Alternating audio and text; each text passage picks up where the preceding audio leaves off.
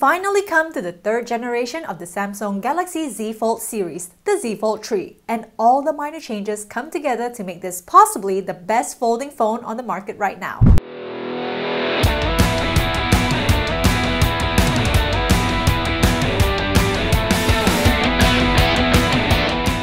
Looks-wise, it hasn't changed that much from the previous generation. The main display still folds in on itself and you get the cover screen on the outside. The cover screen is the same size, although Samsung has now decided to use a dynamic AMOLED 2X display with a 120Hz refresh rate, so scrolling on the cover screen is just as smooth as on the main display. Samsung has managed to make the phone chassis ever so slightly smaller, with a 9-gram decrease in weight, despite the use of a new armor aluminum material in the metal frame and hinge that makes the Z Fold3 10% stronger than the Z Fold 2. The protective film on the main display is also claimed to be 80% more durable, although the phone still warns you during setup that pressing the screen with a hard or sharp object could cause scratches and other damage. You still can't remove the protective film, so don't go mistaking it for a screen protector and yanking it off. Another great addition is that there's now IPX8 water resistance, which means the phone can survive being submerged in water for up to 30 minutes. Unfortunately, there's no dust resistance, so you want to avoid bringing the phone to dusty or sandy areas where particles could possibly get in and cause damage. We have the hero color here, the Phantom Black, which is absolutely gorgeous. The matte glass back feels fantastic in the hand, and overall, it feels incredibly sturdy with the metal frame. The phone is also longer and thinner than most other phones out there, so holding it in one hand and using the cover screen feels absolutely natural. There's very little difficulty to touch the far edge of the screen when using one hand to type, even if your hand is on the slightly smaller side. There are two screens on this phone, the 6.2-inch dynamic AMOLED 2X display with a 120Hz refresh rate on the outside that we mentioned earlier, as well as the 7.6-inch dynamic AMOLED 2X main display, also with a 120Hz refresh rate. Watching shows on the main screen is an absolute joy. You're essentially getting a mini tablet and a phone all in one. The screen is also great for reading ebooks, articles on the web, and more. You might think the crease in the middle is super distracting, but honestly, if you're looking at the screen dead on and not from an angle, the crease sort of just fades away and you end up just not noticing it anymore after a while. Ooh, did you notice something interesting though? The camera on the inside is now hidden. Well, kind of. Instead of using the same punch hole camera as before, Samsung has gone with an under-display camera that somewhat blends into the background. It's quite noticeable if you're staring at it, but if you're focusing on content on the screen, it does fade away somewhat, and it feels like there's no black camera hole, which is nice. It is Samsung's first implementation of this tech, so we'll definitely see improvements in the future. The Z Fold3 comes with S Pen support, which is pretty much a confirmation that Samsung is looking to kill off the Note series moving forward. That being said, we do think that the larger display of the Z Fold3 makes it a much more suitable device to use the S Pen on, as compared to the Note or S21 Ultra. While we didn't get a unit of the S Pen for this review, there are two versions. One is the S Pen Pro, which can be used with either compatible Galaxy devices and comes equipped with Bluetooth for air actions. And the other is the S Pen Fold edition, which only works with the Z Fold3 and doesn't have Bluetooth. There's also a built-in fingerprint sensor on the side power button. It's responsive and unlocks very quickly. The Z Fold3 is powered by a Snapdragon 888 5G processor, which supports 5G and an Adreno 660.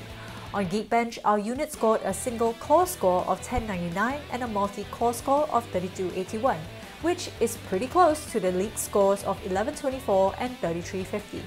As for 3D Mark, we ran two wildlife tests, one for the cover screen and one for the main display. The cover screen scored 5263 with an average FPS of 31.5, while the main display scored 4639 with an average FPS of 27.8. Definitely interesting results, and you might want to use the cover screen outside if you're planning on gaming with the Z Fold3. The phone supports Wi-Fi 6E, Bluetooth 5.2, as well as 5G non-standalone, standalone, and sub-6 or mmWave. So if you're on a 5G mobile plan, you'll definitely be able to get super fast speeds when you're out and about. You get stereo speakers on the Z Fold3 and they do get pretty loud, although do pay attention to how you're holding the phone when the main screen is unfolded, as the two speakers could be blocked by your hands. It's pretty easy to make sure you're not blocking the speakers. Just ensure that the rear camera bump is on the bottom half of the phone when using the phone unfolded and in landscape mode. As for cameras, you get a triple camera rear array with ultra-wide, wide-angle and telephoto lenses, all 12 megapixels. Photos taken with these cameras are pretty decent with plenty of detail, although you do get the typical Samsung post-processing, which does result in vibrant photos, even though it can get a bit too saturated at times. There's also a 10 megapixel selfie camera on the cover display, and the under-display camera we talked about earlier comes in at just 4 megapixels, and photo quality is quite poor, blurry, and lacking detail. If you want a good selfie, just use the 10 megapixel camera on the cover display.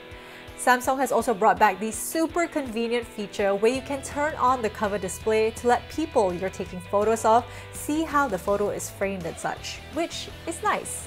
You can shoot up to 4K at 60 frames per second with the rear cameras, and there's a stabilization feature called Super Steady, although we found that this introduces quite a bit of noise into the video. It is pretty effective at getting a steady shot though, so perhaps it would be best to use it only in brightly lit conditions.